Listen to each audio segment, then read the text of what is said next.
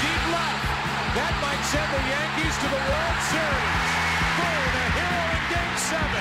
Clemens has set a major league record for strikeouts in a game.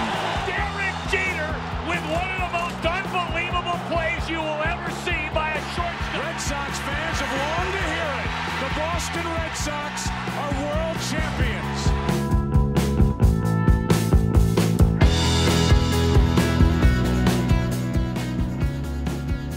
Welcome to Fanbase, a deep dive into the greatest rivalry in sports. John Senecal, Brian Shackman with a special guest today. And it's special on multiple levels. Rico Brogna, Connecticut native. We are based in Connecticut for this podcast. Played Major League Baseball.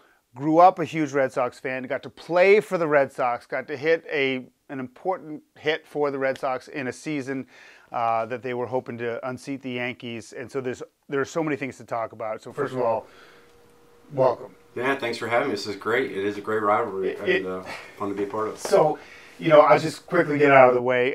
In the mid-'90s, I dated Rico's sister, who's a lovely human being. And I will tell you that it was right after Rico got called up by the Mets. It was your first full season with the Mets. 95-ish. Yeah. And so what we would do is at any time we could peel away, I worked at the Taft Summer School, we would go down, and the family was so excited. I mean, this was such a big deal. And that we'd go I must have gone about a dozen games that summer, and we would 24,000 fans in that stadium. It was not a lot of fans, but they would go crazy. And Greta and I would go up to the upper deck where all the Latino community would be up there with their whole families because they couldn't afford the really good seats. Watch the planes take off and almost hit you in the head. Right, but they were up there Low, yeah. Down below, it's everyone serious about being a fan. Up there, they're singing and dancing and going crazy. And when something went well at Shea, even with 14,000 fans, you could hear it. It was rocking. Yeah, and just before we get to some of the other stuff, just talk about growing up in New England and having your family a car ride away when you're you were 25 years old. I think having my parents there when I went to the Mets was really cool. The best way to describe it is I think that, I don't know how loud I was, but the day I got traded from the Tigers to the Mets, I was in AAA, almost the big leagues, or at least hoping to be in the big leagues. My options ran out with the Tigers to go to. They had to make a decision on me. You were behind Cecil Fielder. Yes, behind Cecil Fielder. My options to be kept on a roster, protected without being exposed to other teams, was running out. Yep. So if you're gonna go into that, you might as well trade a player, get something in return. So I wasn't gonna bring back much in return, but when they told me I got traded, I was in the Tigers' spring training offices. It was like the day before the spring training ended. That became a blessing for you, though. Oh, man, I shouted. I mean, I was like, I called my wife, and I can't believe I got traded. The Mets traded for. I mean, I walked out, I realized, every person in every office was like, who's that? Yeah, and I think that's the best way to, because I thought, my family it was close to home. But for you, an opportunity. It was an opening to play. Yeah, I mean, that was the primary or priority, and my wife and I, Melissa, we were talking all spring training, thinking this may happen, but you don't know, and you just start thinking about teams that may be looking at you might be a fit for, and the Mets were often on our tongue. We were talking about them as a team. We knew they had just gotten David Segui. He also played some outfield, and they were playing young players. Joe McIlvaine, we knew the GM had actually tried to trade for him. The only time I knew in my minor league career that a GM was trying to trade for me when I was in AAA, either the year before or 2 years before. I spent 3.5 years in a lot of time in AAA. When he was with the Padres as the GM. And I was told to expect a call, and during a season when I was playing Toledo, the Padres are going to, trade. I think it was Gary Sheffield, and they want 4 players in return, and you're one of them. And I was like, at the time I knew the road to the Tigers was going to be tough. Yeah, veterans and stuff like that up there. You were a late round first pick. John was talking about earlier how is it a hard decision to go to Clemson or not? I mean, you've asked this a lot in your career, but maybe not recently. When you look back at that decision, was that the right decision? Shaq, it's a great question. I don't think so. I don't regret making the call. I mean, I I didn't know if I'd ever get a day in the major leagues. Never mind, 8, 9, 10 years, whatever. So I can't say with any regret there's no regret in my heart for that. But if I had to do it over again, I would have wanted to play college. I would have wanted to play football. Everyone, baseball's safer. You're not gonna get hurt. This and that. But football's different. I mean, I love baseball, but I love football. I mean, I don't know. That's just. And I would have loved to try to play college football at Clemson. It was a great school. So were you gonna try to be a quarterback or just kick? You were gonna do both. I wasn't gonna kick. They actually had they had an NFL kicker, and then he turned into an NFL punter. So they didn't need that. They had Rodney Williams, a quarterback, a senior going out. They ran a little kind of option offense, a little Taft-like of old school. Bring back the Loomis Prep School Taft rivalry there. You had big decisions to make. Talk to us about like what it was like at that time, though, because now if you see an MLB prospect, right, and you were drafted number 26 overall, first round, that guy's gonna be everywhere. They're gonna be talking about him. Most people didn't know who Rico Brogna was coming out of Watertown, Connecticut. Right. How are the scouts finding you, and what is that like as an 18-year-old kid dealing with that? Yeah, it's a great point. It's completely different today. I mean, there were not many that kind of fell through the cracks back then, but there were a lot more than there are now. I mean, with all the showcases and social media and everyone's out there, video and everything like that. That was kind of an unknown. I think football got me in the picture. Really, it was okay. I think teams and scouts, they go through periods of what's in, what's hot. Okay, that was a period where multi-sport athlete, football players.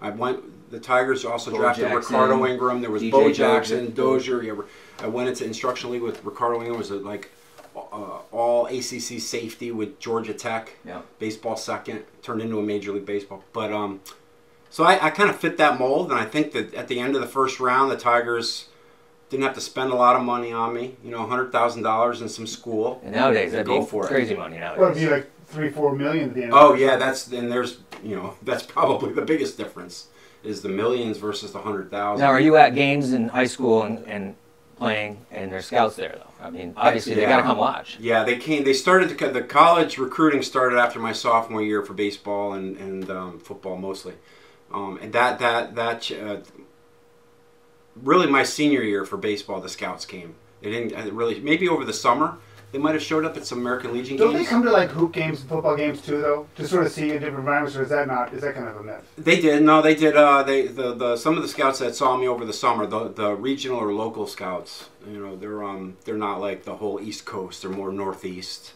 If they saw me play over the summer, someone told me they came to watch me play football. I don't know about basketball. I know the college coaches did that like crazy. So because they're recruiting too, they want you to see them there. Right. And so they were in my basketball practices, my junior and senior year, there were coaches in the stands that were falling asleep after about half the practice. He wants to talk about. He wants to get into youth sports, but I have one more quick question on this, because the money in the first round thing is interesting because it's more tempting. If you get drafted 26 now, you're a millionaire instantly, right? But then also the organization has that much more invested in you, so they're probably more invested in you making the majors than they were back then. I don't know, is that true? Absolutely. So was it harder to make the bigs back then, or is it the same amount of difficulty? For, say, a first-round pick at 26. Yeah, there's definitely more. The financial, every dollar added on is financial pressure for ownership. Hey, when they make a decision on a GM to keep them or fire them or whatever, they look back at their top draft picks, no question. GM will leave the draft room a lot of times after a second or third round and leave it to the rest of the scouts. He's one tacked on. Yeah, because it's on him who they pick first, second, or third. And so absolutely with the money nowadays. Back then there was some pressure because it was more, how many of your first-round picks make it? Do you get those guys right? So even though the finance there was a similar pressure for the GMs or scouting directors, but no question, it's the dial's been turned up with the amount of money now. But they did stick with me. I think the multi-sport athlete, football, basketball, baseball player in high school came into play. They knew it wasn't going to be just add water, press a button, he's a big leaguer. It was I needed to fail a lot, and I failed a lot. I mean, it was repeat a year, 3 instructional leagues, 3.5 years AAA or whatever I think it was. It's still quicker than average, you said. Yeah, you did it like 4 years it took you about. My first call up was fast. Yes, that's true. I actually You're right. So I was 22. So I was 18. So within my 4th year, I was called up, but I was not ready. I was not ready. I thought I was, but I was way off. Yeah, it wasn't like I could run. I think I could hit. I could survive if they allowed me to survive on a young team. But that was a veteran team with Sparky Anderson, and all the guys were toward the ends of their. They didn't necessarily want this young kid coming up. Did they here. even talk to you? Like Not many. I mean, a couple of guys like Alan Trammell was awesome. He's like, don't tie your shoes that way. You can't have. They had the black spike, with the orange on the road, but you can't wear orange laces with that. I had orange. You take those out, But he was the only guy to do that in the clubhouse with me. Everyone else either made fun of me, bullied me. But the old school way was, if you weren't being talked to, you should worry. Yeah. If they're making fun of you, playing around with you, But the guys at my position, like Cecil, didn't really want it. He called me by the wrong name on purpose every day. Very nice guy. Yeah, and he was, I'm sure behind the scenes he'd kind of wink at you or whatever, but because he was really cool. But they didn't want you to take their job. Yeah. I was a threat to maybe somebody, especially when I went deeper in the first, second game and could pick it a little bit at first, run a little bit quicker than the guy there. There's a lot of parallels, honestly, with my business. Like when there's a bunch of anchors and you get new reporters and anchors, they look at you as a threat. And there are the pros who can handle it and handle it with grace, and there's others that just and listen. You don't blame them for wanting to protect what they got, because it's really special to be able to play in the bigs. But the good ones know how to handle it in a graceful way. They handle more difficult situations. That's why they probably sustain their value at a high level and keep it. You want to talk about some youth sports? Well, I want to talk about something else, because he was talking about playing for the Tigers and coming up in the Tigers organization. Now, I'm not from Connecticut. I'm originally from Albany, New York. And my first taste of Rico Brogna was playing for the New London, Ontario Tigers. Albany, right, against Albany Colony Yankees. 1990. Yeah. And I'm such a baseball nerd, Yeah, right? Some prospects on that team. I am a baseball nerd. The Yankees did. The Yankees did. We didn't. We had a couple, but they were loaded. So listen, I'm such a baseball nerd that I actually have a box score from a game where you didn't bat against Cam Minicki because he played the first game, but in the second game, you look down the bottom here, you went 2 for 4 with 2 home runs. Oh, it wasn't Militello? I can't remember. Sam Militello? Probably, maybe. Let's see. My eyes are just as bad, too. Oh, no, you know what it was? It was Royal R.C. Clayton. Royce Clayton. Royal Clayton, his brother. Royal. That's his brother? Yeah, they were. Yeah, absolutely. He was Royal, and his Royce was Royce. Did Royal ever make it? He got a cup of coffee, I think. Yeah, he might have got a call up, but it's AAA, I know that. By the way, tires are only $30. That's a good deal. Firestone. They had all those lawsuits back in the early 2000s. Oh, look at this box score. I love it. Was JT Snow and Bernie Williams? Bernie Williams was playing center field. Yep. I don't know if JT Snow. Greg Sparks and Don Sparks, not brothers. Right. Kelly. Billy Massey, who actually did the Connecticut Capitals for a while. Yeah. And it's crazy. I even have tickets. Awesome. Wow. From the game. From the Albany Colony. That was the coldest place in April. Awful. I mean, the clubhouse wasn't a club. It was a locker room beyond left field. No You had to walk out there. Yeah, you had to walk out there. So it wasn't like you could go in between innings into the locker room and kind of... It was so it's... The visiting team had to walk the walk of shame out. Yeah. Now, the home team wasn't much better because they had to walk through the fans, underneath the bleachers, and into, like, basically behind the concession stand. Yeah, the big bleacher side. And when I was a kid, I used to go, and I would watch, like you're a prospect, so I'm surprised. I feel like I have a ball signed by you somewhere. I feel like it, but I can't dig it out of this. We played them a lot. This was short notice here. That's but awesome. So I used to go. That's really cool. I used to go and the big prospects that came through playing against the Yankees, because my dad had season tickets. I would go out there and I would wait while they walked out, and if a guy broke a bat or something, I would ask him for the bat. And I was like a 13-year-old kid, and 99.9% of the time they would give me the bat. Oh, I'm sure, yeah. And it'd be broken. I'd take it back home. My grandfather would put them back together to make them look real. Nice. And I'd get them. They'd come back in the town, and I'd get them to sign the bat. And so many of the players would be like, look at the bat, and they'd be like, I'd be like, you gave me it. And they're like, that's the same bat. Is that where you met Bobby Dickerson, That's too? where I met Bobby, yeah. So he has a lifelong friendship with Bobby Dickerson. Oh, really? Because he met him when he was a teenager. Yeah, he played the Albany Yankees. And is fascinating because they became friendly.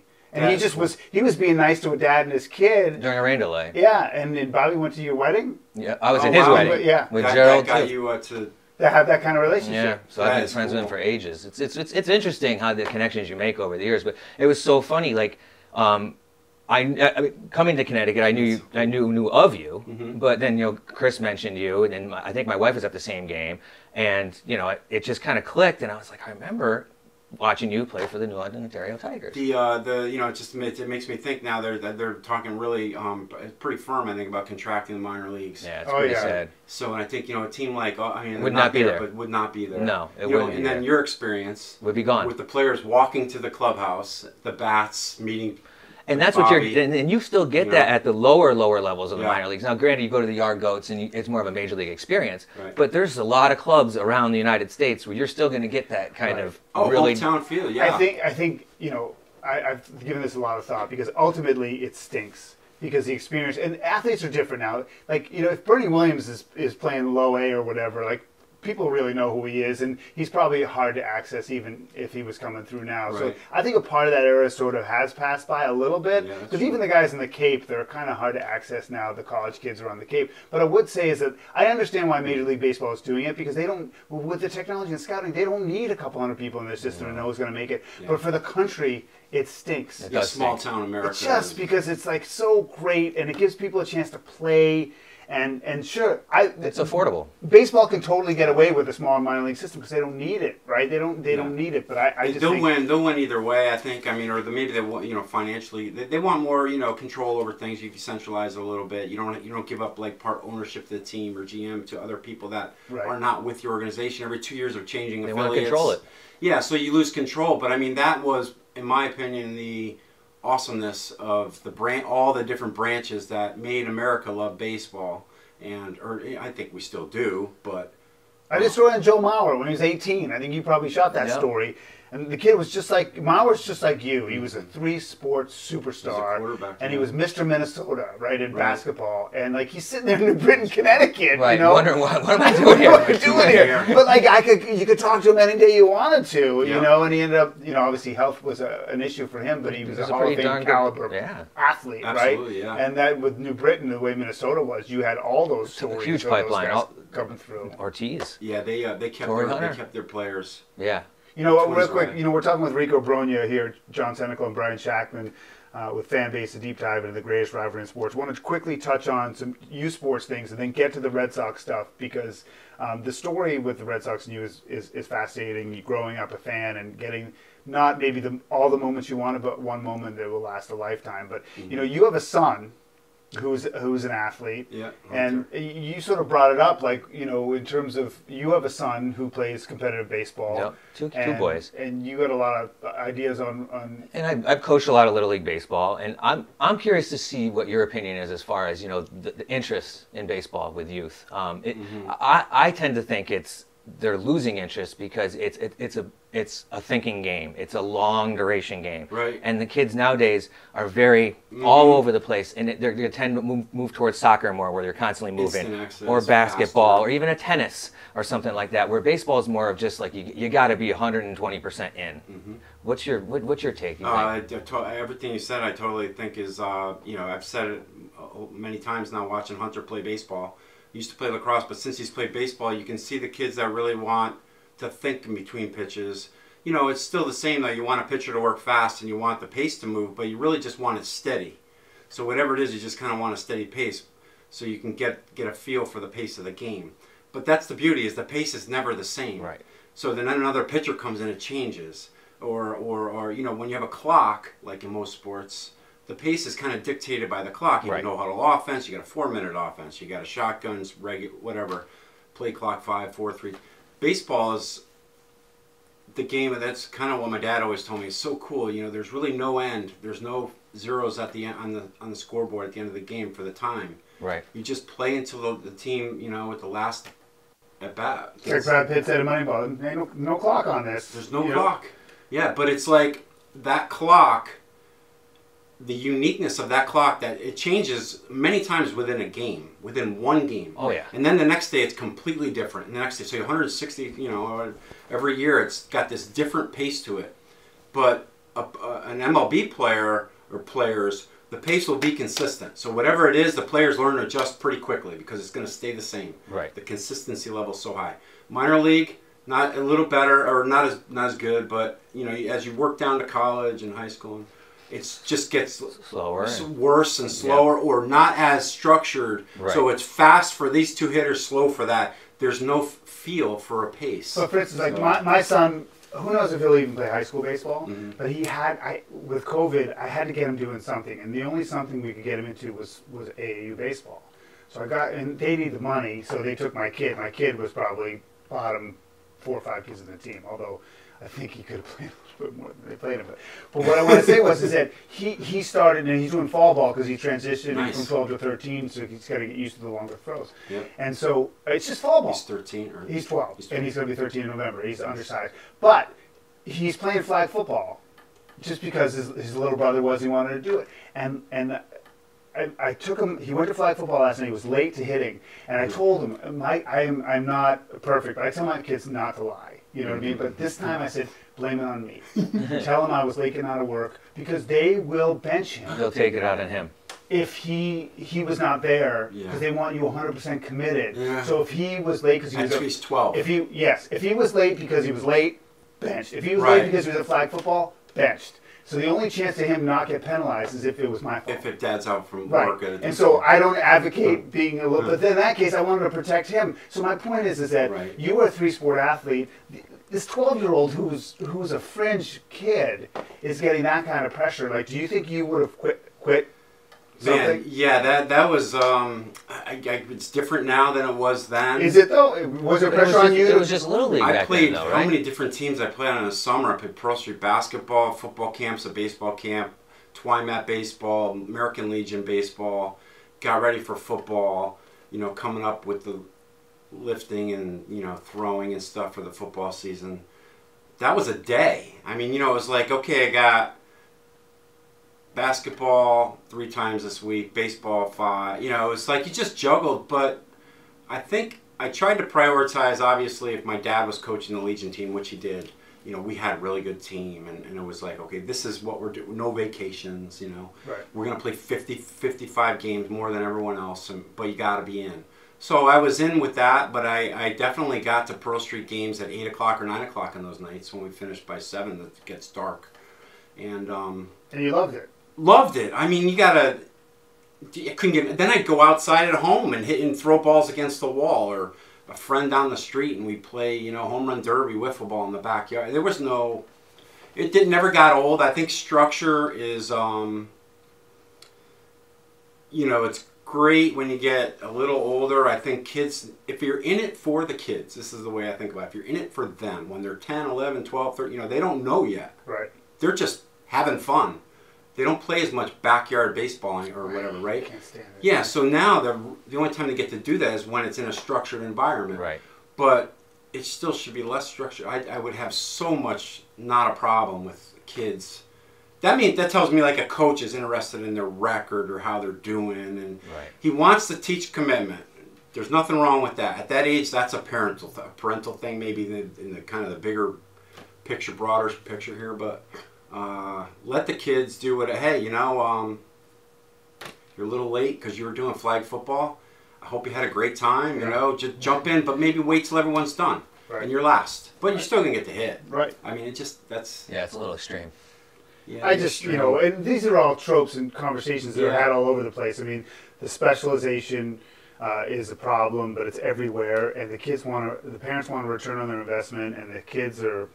I just, I think that I want my kids to play whatever's in season is a priority, it bugs me. Your guys, his 2 sons are really good about just going in the backyard and playing. They are. My guys, the only thing they'll do now, they're into the Celtics, they'll go in my little crappy courtyard and shoot some baskets. But I was like, why don't you guys go out and play wiffle ball? Yeah. Like, no, I was like, just go make stuff up. It's just crazy how that's changed in childhood. When you were younger playing, like in Little League and stuff, you're left-handed. Now, you're probably one of the best players on the team, obviously. Now, were you the guy that had to get stuck catching as a lefty or playing shortstop as a lefty? Yep, I caught all the way up into Legion. Yeah, see, that's what I'm saying. Well, the catcher quit. I remember.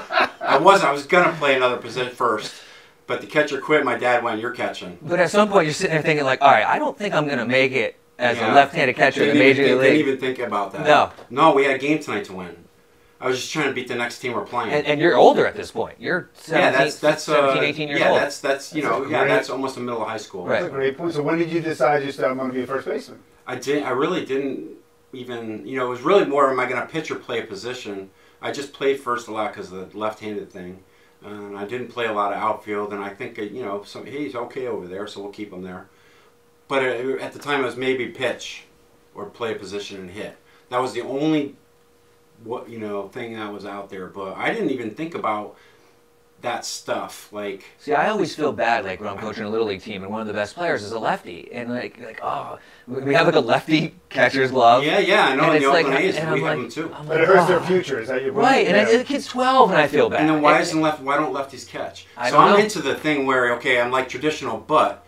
Why is that? I mean, we're questioning everything nowadays. So why are we not questioning that? I always thought it was the concern over they hitting all the right-handed hitters in the head or something. When they throw? There's a lot of left-handed hitters that are right-handed catchers. If there's one technique to do it that way, why isn't there the same technique? But shortstop, it's about a body turn, right? Isn't it about a body turn? I would say that if you're a good enough athlete, you could probably play any position. I would love to see a major league, right? I mean, but still, you don't see there's not a left-handed shortstop. None. No, there would be. Don Mattingly played some third, and that would be the spot to play. There's a lot of, maybe second, but there's a lot of plays in the middle of the infield where it would take you a little more time. And you don't have that time. And you don't have that time up there, right? At third base, you can kind of play an angle. It's more like quick. The ball's on top of you. You can charge bunt play a little differently to get there. But in the grand scheme of things, double play maybe, but when you're at the point where you got a good idea that you got talent, you're going somewhere. Mm-hmm. You're not going to be a left-handed catcher in the major leagues. So you're either going to be a first baseman, a pitcher. Now you got to choose either or. Yeah, they chose that for me. Okay. I was not a good enough pitcher. My arm was, high school was fine, maybe college or something. It's interesting. Before we get into the Red Sox Yankee stuff, I listened to the Jay Payton thing you did with the Mets. I think it was Howie Roseman. Yeah, it was. And I think about sabermetrics, and you're into the statistics stuff now. I don't know how the sabermetrics and the statistical analysis would have affected how they would have approached your hitting or attacking you. But he was a very good defensive first baseman, probably top 3 fielding percentage for first baseman, and almost Gold Glover. Yeah, one year you should. I mean, there's a couple of years like 3 errors or something. You should have had it. It was like 9-9, whatever. It was like unbelievable. But you talked about in that conversation that I didn't think about it because everyone thinks from first base, whatever, right? Mm-hmm. But when you can play a solid first base or have good range, it gives every position over the ability to be more aggressive. Right? No question. And so I hadn't really thought about it in those terms, and I wonder if the database stuff of now would probably have given you more credibility as a first baseman, because I think that they can calculate how many outs and runs you save. Yeah, defensive run. The metrics are improving for defense. It's still going to be probably the last to be as accurate or the least accurate of all there's a lot of factors with defense that come into play that it's hard to really calculate perfectly. As you can do with maybe some hitting and pitching stuff, or be closer to home with those. No question, it's a teammate. This is why I think it's kind of difficult to measure. It's more of a team-oriented position. You can do things for other players that don't necessarily get measured or valued as much, except by your teammates. Like a scoop or something like that. Or really the main thing is that they have head on first base. Yeah, they have the confidence to make every throw. So they can make plays, which is what you're talking about, Brian. So they're going to try to make plays, and they're going to be not going to hold back. Not going to hold back. So all their ability can come out. Right. And that doesn't always happen. They can serve something. Huh. If they're not confident in the first baseman, more than just something, a lot more. But if they can let it all go, okay. So let's let them be their best them.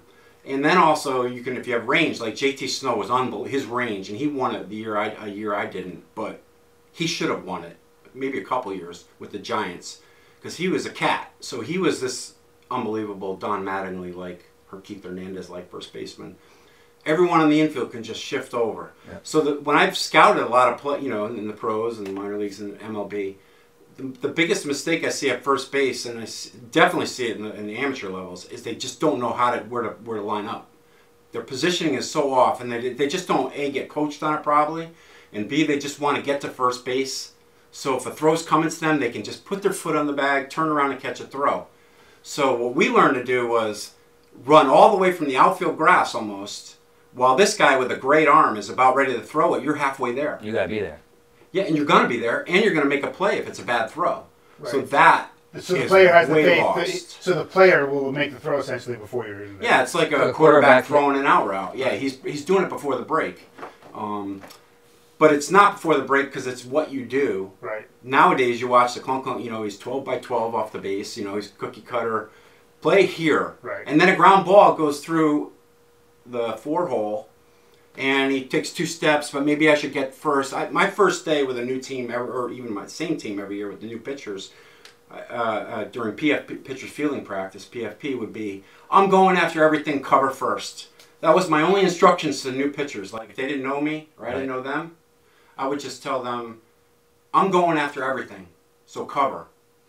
So, and when there's doubt, they know you're going to be going for it. Yeah, so when there's no doubt, there's no mistakes. So I told them, I'm going after, I'm going to dive, I'm going to try to make whatever plays, I I'm got to do. Push the second baseman up the middle. So their default response is to go first. Go first. Right. Be there. If we don't, I'm not going to try to get that ball and then recover. Right. So, I mean, this is great, positions. I love it. That's the minutia of the... That concludes this episode and part 1 of our conversation with former Major Leaguer Rico Brogna. Tune in to the next episode when we talk to Rico about his huge home run as a member of the Boston Red Sox. You've been listening to Fanbase, a deep dive into the greatest rivalry in sports. Check us out on Apple Podcasts, Spotify, iHeartRadio, or wherever you get your favorite podcasts.